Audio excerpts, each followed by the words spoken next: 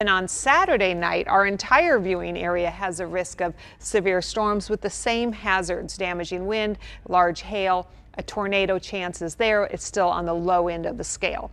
In the 9-day forecast, you'll notice we also include weather impacts on Sunday, though we don't expect severe weather on Sunday, more of a nuisance variety when you're trying to get to your activities, on and off showers and thunderstorms. But we'll be working through a cold front, so the temperatures will be coming down and the humidity will be dropping.